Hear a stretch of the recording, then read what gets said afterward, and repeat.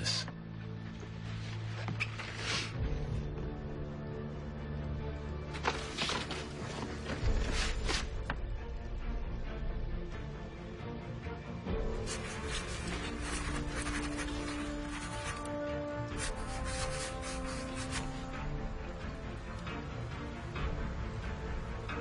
Sure you wrote it big enough? Yes, old King George should be able to see that.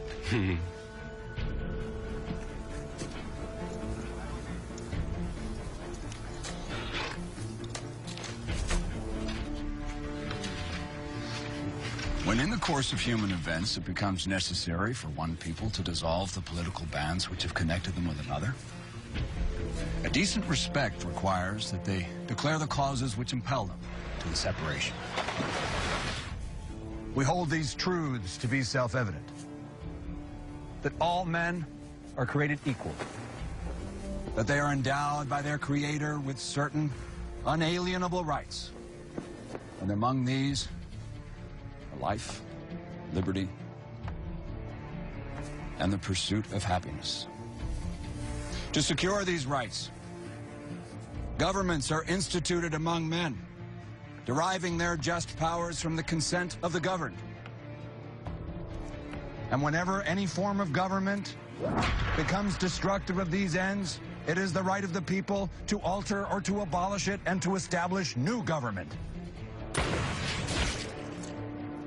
We, therefore, the representatives of the United States of America, do, and with the authority of the good people of these colonies, solemnly publish and declare that these united colonies are, and of right ought to be, free and independent states, that they are absolved of all allegiance to the British Crown, and that all political connection between them and the state of Great Britain is and ought to be totally dissolved. In the support of this declaration, with a firm reliance on the protection of divine providence, we mutually pledge to each other our lives, our fortunes, and our sacred honor.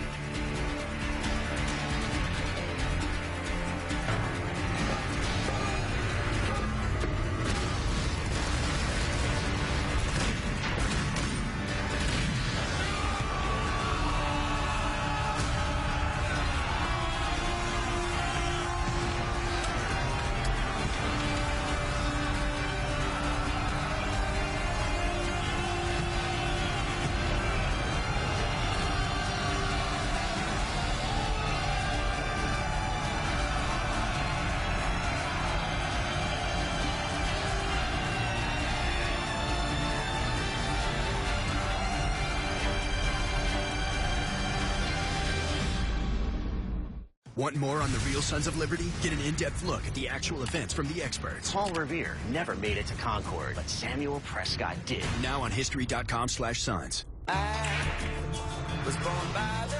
No job's too small. I keep my carpet clean. We'll make $1 in this world. And my money earned. You gotta take some risks. I will build my boat.